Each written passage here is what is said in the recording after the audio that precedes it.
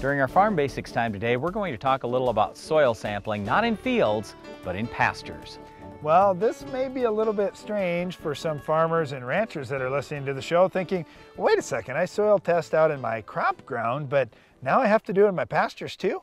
Well, it makes a lot of sense. If we can improve the fertility content and balance out in the soil in your pasture, we can get more grass growth and we can graze more head of livestock per acre. Yeah, what it comes down to is we want you to start thinking about your pasture as a crop. Think about grass as a crop. What does grass need more than just nitrogen? Okay, I realize you're probably already throwing nitrogen out there, but we want you to look at what does your soil have in terms of soil pH, organic matter. How about all the different micronutrients? How are you doing on P and K and sulfur and all these different things? Because again, if you can get those nutrients right, you get yourself in balance out in that pasture, you are going to have more grass, just like Darren said. One of the fun things about Ag PhD Radio is we get to talk to farmers and ranchers from all over the world.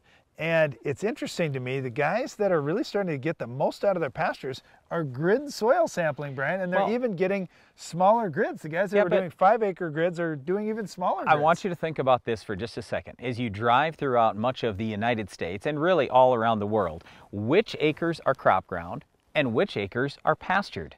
Okay, well, the pasture acres are the ones that are too tough to raise crop on, right?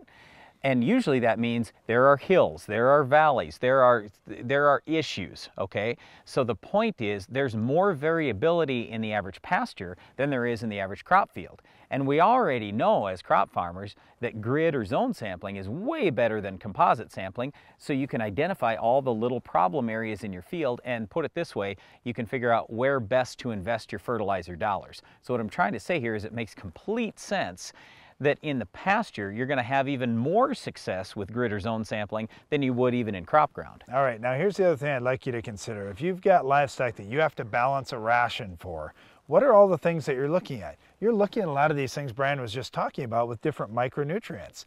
Well, if you start buying micronutrients to put into a cattle ration or really any livestock ration, that's very expensive. That's the most expensive part of that ration for you.